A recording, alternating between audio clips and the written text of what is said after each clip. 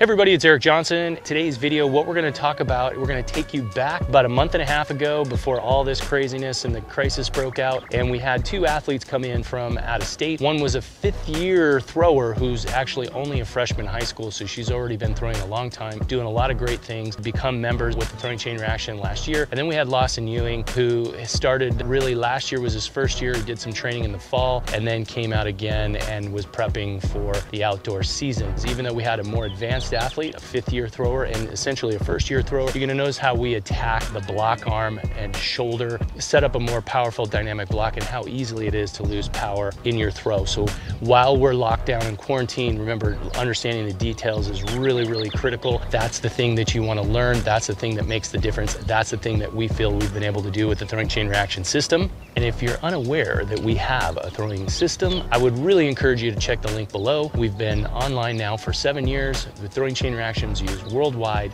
We've had results across the board, and we're doing live weekly trainings every week for members. Check it out. Hopefully, you guys will get some good information. I love this clip. There's a lot of good stuff in here, so check that out and a little feedback from people and their experience. So you guys stay safe, strong, healthy. Be sure to comment below on anything else you'd like to see. Hit that thumbs up, subscribe button, and we'll see you on the next video. This is where you gotta be, right there. What? Okay. That's where you have to be. Okay. If I stretch, I'm gonna be outside of the ring, so you just know you're not gonna do that, so you do this.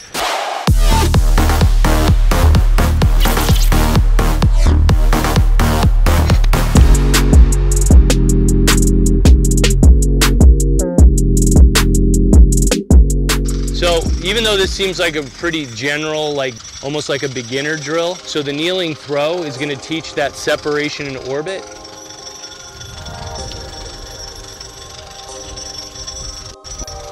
All right, stay level. I'll show you a couple key things on where to set.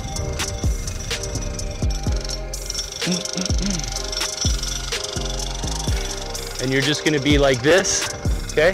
See how I'm gonna get it up? Normally hit your block arm. Okay, so see how it's pulling around? Hold your arm here, put your discus out, so you're gonna flex, okay? See how as I keep moving your shoulder? Yeah. How much power are you losing? Here. See how you're pulling back? This stays right here. So you're gonna be here, right? You're gonna hold, and you're gonna be pulling through. See this, hold this, don't let it move back. Firmly hold it. How much power did you just lose? A lot. Okay. And you will get a stop, but it's too late. Lawson, that was 10 times better. So it's gonna be boom. It's not gonna be, or it's not gonna be. That was a little closer. Wait. Okay, so see where you're at? Now, yeah, but this is where you gotta be, right? There. What? Okay. It's the right idea. The short guys are your height. That was better. That was closer. Push, pull, long, right? 1, 2. That was 10 times better.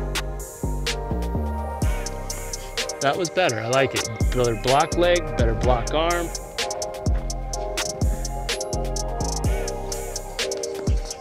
That was closer, I like that. 2, wait, 2, watch. Yeah, so you keep doing this, you don't know how to hold that discus comfortably yet. Hand's gonna be like that. Okay, so you're gonna see me. See that? See where the hand's at? Oh, that's good, man. Hinge. See how much better that is? Yeah, man.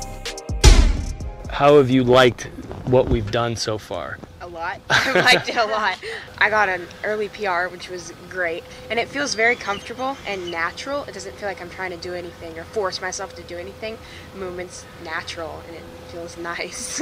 Okay, so this is your second trip out. Yes. But tell me a little bit about how you like the experience. So like I didn't really know like the detail that went into throwing, like all the detail, and breaking it down into the pillars like really like makes you focus on certain things and you understand it, and then you work from the smaller picture to the bigger picture. At the end though, like when I realized that everything went together and all the physics that you like was behind the throw, it actually like comes together. How did you notice your improvement from like the start of yesterday to the end of today, just in 2 days? For the start of yesterday, I just like stepped without a purpose. I didn't exactly know what I was doing. You know, you just see the videos and like, oh, they step there, and then throw it. But like now I have it like down where you step there, which triggers this, which causes you to do this because of this, and there's reason behind where you step.